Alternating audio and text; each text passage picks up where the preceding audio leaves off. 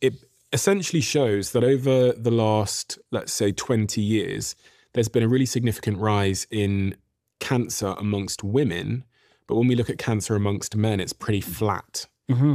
And this is cancer incidence by age and gender up to 49 years old. Mm-hmm. And I was wondering if you had any thoughts on why this is happening. Yeah.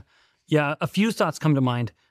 Whenever I see these kinds of reports, I always make sure I look firstly at what are they actually measuring? So just to set the stage, this is the number of women who are being diagnosed with cancer. So not dying from cancer, but it's going up. So one simple explanation, although perhaps the most disappointing, could be that more women are going in for testing younger. And so we're just seeing kind of an artifact of more women are just going in sooner and they're detecting a problem that they wouldn't have otherwise detected, for 10 or 20 years, which is a good thing. You want to detect cancer as soon as possible. So that's the boring answer, that it could be a reflection of just more women going in for ultrasounds or MRIs or mammary scans, whereas men don't ever get tested for anything, which is why we die more from everything, possibly. But to give a more exciting answer, this is very, very likely almost entirely driven by breast cancer.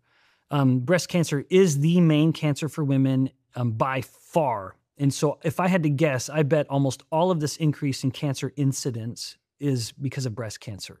Why might that be going up? I would suggest there's probably a couple instances. One, although people might not appreciate this, is that one of the best ways for a woman to reduce her risk of breast cancer is actually having babies. It's very well known, very well documented, that if a woman has babies and breastfeeds, her risk of breast cancer goes down.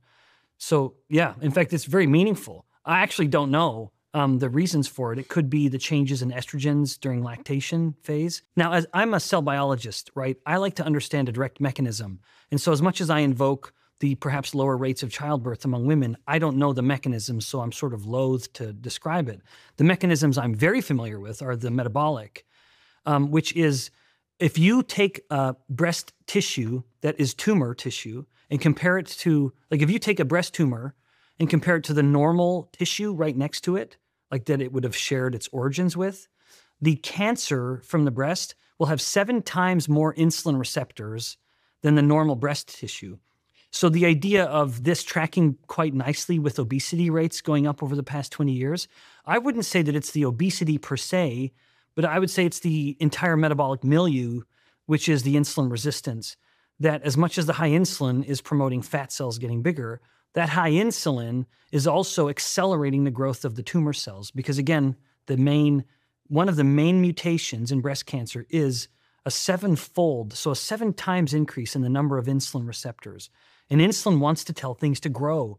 So it's no surprise that almost every tumor that's ever been measured for having insulin receptors will have a lot more.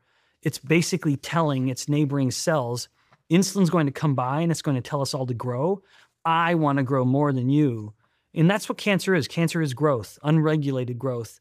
Insulin tells things to grow.